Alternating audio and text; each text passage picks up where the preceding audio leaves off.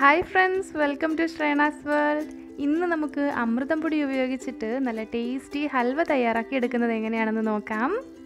വീട്ടിൽ അമൃതം പൊടി ഉള്ളവർ തീർച്ചയായിട്ടും ഇതൊന്ന് ട്രൈ ചെയ്ത് നോക്കണം. കുട്ടികൾക്കൊക്കെ ഒരുപാട് ഇഷ്ടമാകും. അപ്പോൾ ഒട്ടും സമയം കളയാതെ നമുക്ക് വീഡിയോയിലേക്ക് കിടക്കാം. അതിനു മുൻപേ നിങ്ങൾ ഇതേവരെ ചാനൽ സബ്സ്ക്രൈബ് ചെയ്തിട്ടില്ല എന്നുണ്ടെങ്കിൽ ആ സബ്സ്ക്രൈബ് ബട്ടണും കൂടെ കാണുന്ന ബെല്ലൈക്കണും ക്ലിക്ക് ചെയ്യാൻ മറക്കരുത്.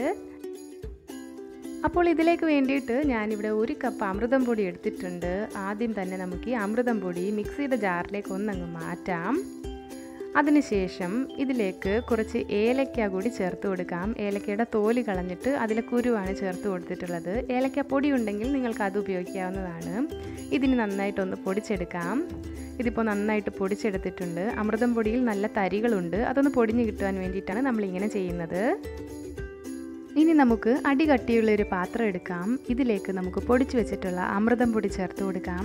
ഇനി ഇതിലേക്ക് ചേർക്കുന്നത് തേങ്ങാപ്പാലാണ്. അമൃതം പൊടി അളന്നിട്ടുള്ള അതേ കപ്പിൽ 1 കപ്പ് തേങ്ങാപ്പാൽ ഇതിലേക്ക് ചേർത്ത് കൊടുക്കുന്നുണ്ട്.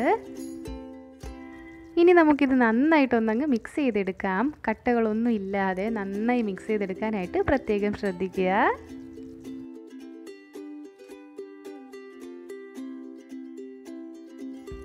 ഇതിപ്പോൾ നന്നായിട്ട് മിക്സ് ചെയ്തെടുത്തിട്ടുണ്ട്. അപ്പോൾ ഇത് മതിയാകും. ഇനി നമുക്കിതിലേക്ക് ചേർക്കാനുള്ളത് ശർക്കരപ്പാനിയാണ്.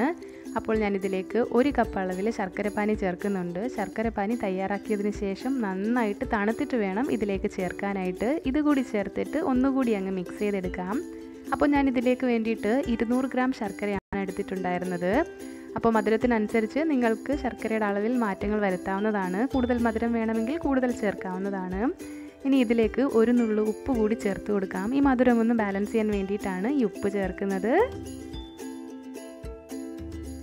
ഇനി നമുക്ക് ഫ്ലെയിം ഓൺ ചെയ്യാവുന്നതാണ്. ഫ്ലെയിം എപ്പോഴും മീഡിയം ടു ലോയിൽ തന്നെ വെക്കാനായിട്ട് പ്രത്യേകം ശ്രദ്ധിക്കണം.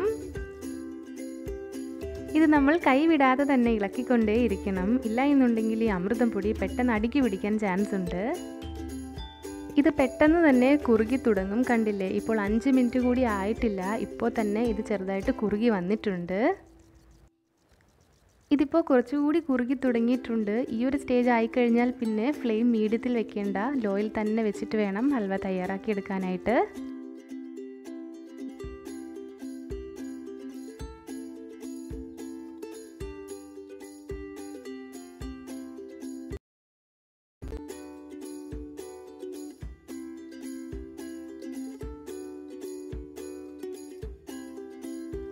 ഇതിപ്പോൾ നന്നായിട്ടൊന്ന് കുറുകി കളറൊക്കെ കുറച്ച് മാറി പാനിൽ നിന്നൊക്കെ വിട്ട് വരുന്ന ഒരു സ്റ്റേജ് ആയിട്ടുണ്ട്. ഇനി നമുക്കിതിലേക്ക് 1/2 ടേബിൾ സ്പൂൺ നെയ്യ് ചേർത്ത് കൊടുക്കാം. നെയ്യ് നമ്മൾ ഇനി ഇതിലേക്ക് ചേർക്കുന്നില്ല. ഈ ഒരു ഹൽവയിലേക്ക് 1/2 ടേബിൾ സ്പൂൺ മാത്രമേ നെയ്യ് ചേർത്ത് കൊടുക്കുന്നുള്ളൂ. ഇനി ഇത് നന്നായിട്ട് മിക്സ് ചെയ്ത് കൊടുക്കാം. ഫ്ലെയിം എപ്പോഴും ലോയിൽ തന്നെ വെക്കാനായിട്ട് പ്രത്യേകം ശ്രദ്ധിക്കുക.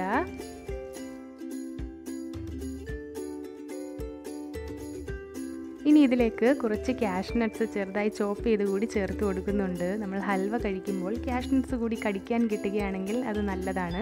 അപ്പോൾ അതിന് വേണ്ടിയിട്ടാണ് കാഷ്നട്ട്സ് ചേർക്കുന്നത്. ഇതുണ്ടെങ്കിൽ മാത്രം ചേർത്താൽ മതിയാകും.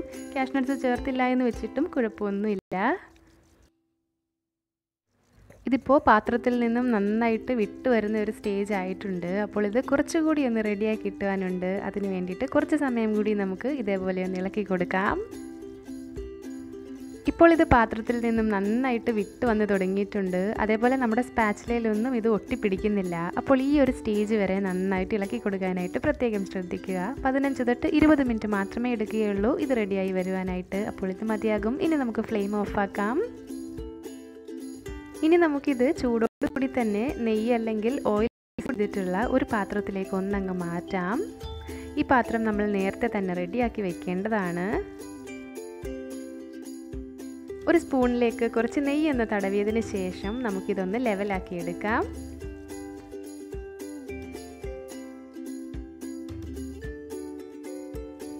അപ്പോൾ ഇനി നമുക്കിത് തണുക്കുവാൻ വേണ്ടിയിട്ട് വെക്കാം. 2 തൊട്ട് 3 മണിക്കൂർ വരെ എടുക്കും ഇത് സെറ്റായി വരുവാനായിട്ട്.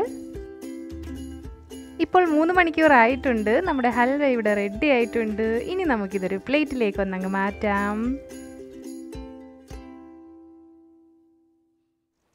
അപ്പോൾ നമ്മുടെ ഹൽവ ഇവിടെ റെഡിയാണ്. അമൃതം പൊടി വീട്ടിലുള്ളവർ തീർച്ചയായിട്ടും ഇതൊന്ന് ട്രൈ ചെയ്ത് നോക്കാൻ വേണ്ടിയിട്ട് മറക്കരുത്. അമൃതം പൊടി ഇഷ്ടമില്ലാത്ത കുട്ടികൾക്ക് ഇങ്ങനെയൊന്ന് തയ്യാറാക്കി കൊടുത്തു നോക്കൂ, തീർച്ചയായിട്ടും അവരത് കഴിക്കും. ഈ ഹൽവ നല്ല സോഫ്റ്റാണ്. അപ്പോൾ ഞാനിതൊന്ന് കട്ട് ചെയ്ത് കാണിക്കാം. അപ്പോൾ നിങ്ങളിത് ട്രൈ ചെയ്ത് നോക്കിയിട്ട് അഭിപ്രായങ്ങൾ അറിയിക്കാൻ മറക്കരുത്.